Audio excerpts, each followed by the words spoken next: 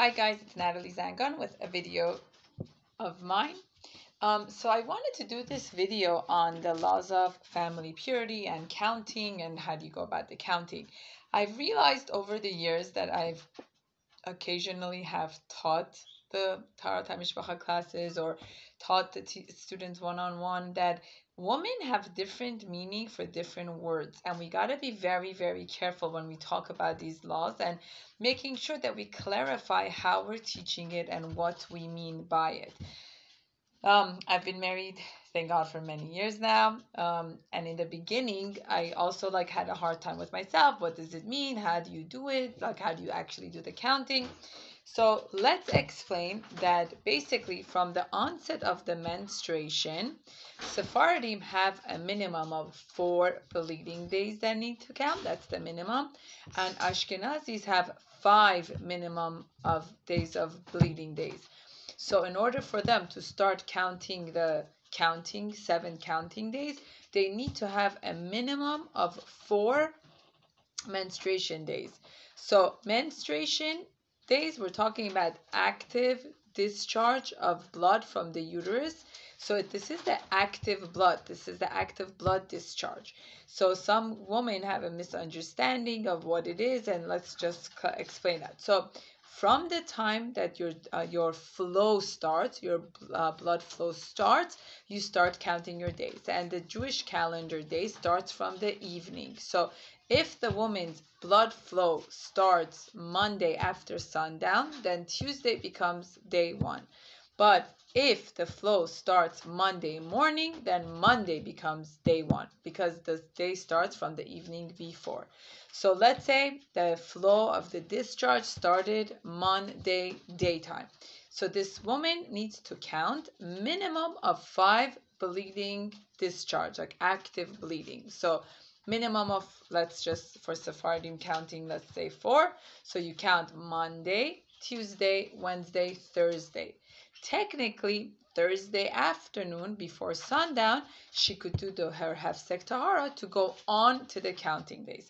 Here's where the situation gets complicated. So when you tell girls, when you stop bleeding or when you see nothing, when it's clear, then you start counting, these are very dangerous words to use, especially for groups of women that are perfectionists, or men, their spouses, that are perfectionists, very clean, very orderly. They'll think of the word clean, meaning when the bedika cloth looks like this.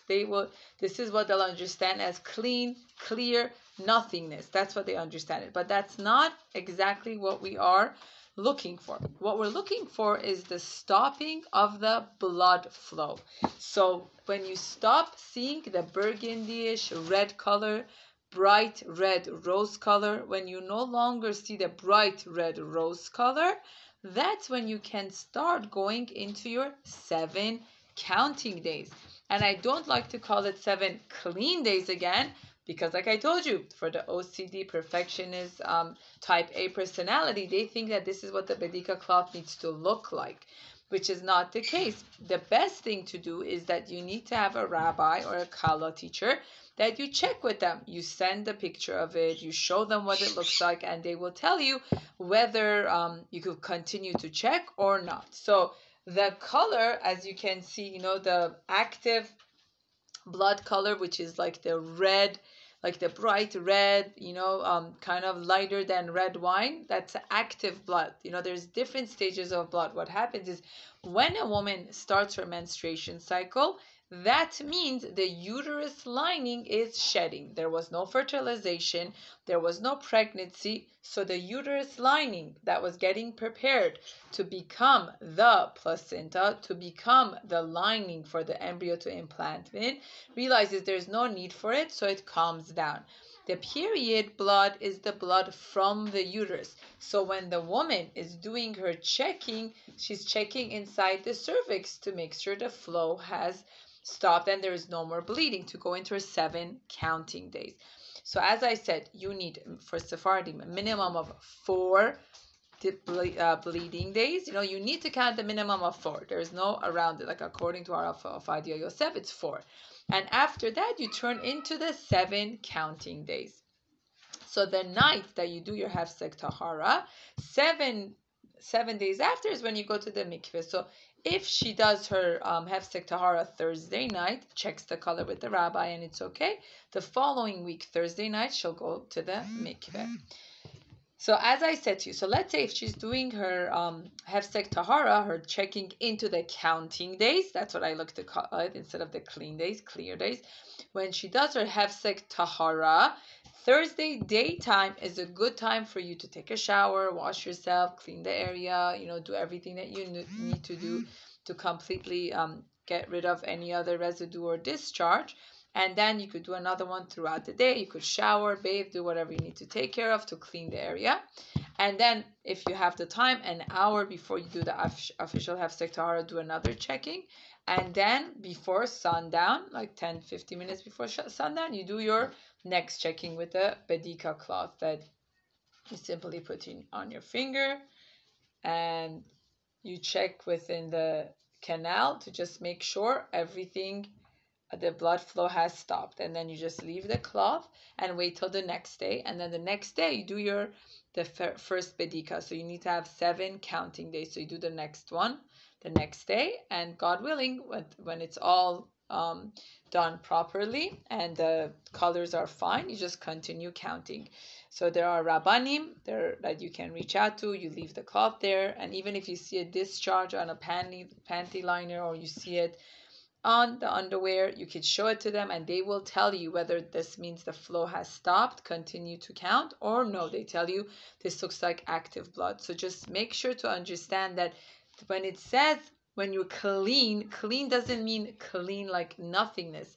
It means when there's no longer an active discharge of blood.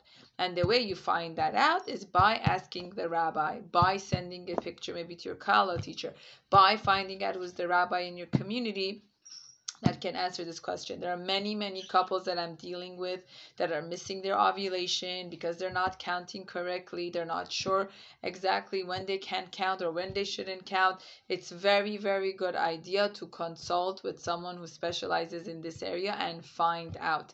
And especially for women after the age of above age 30, 35, if you're trying to get pregnant and things are not happening, talk to your rabbi. It's a very good idea to speak to a specialist just to figure out what's going on.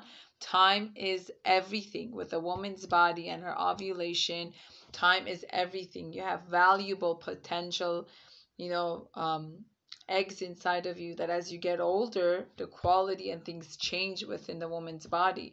So once as you get, if you're getting married and you're older, it's always good to check into and find out what's happening, what's going on, and to learn more about your body and everything else. So as I said to you, the active Nidda blood that we're thinking of, the actual flow, is the bright red color. And after that, you check with your rabbi or Kala teacher to see if the flow has stopped and going into the counting days. Thank you so much for watching. This is Natalie Zangon at gmail.com.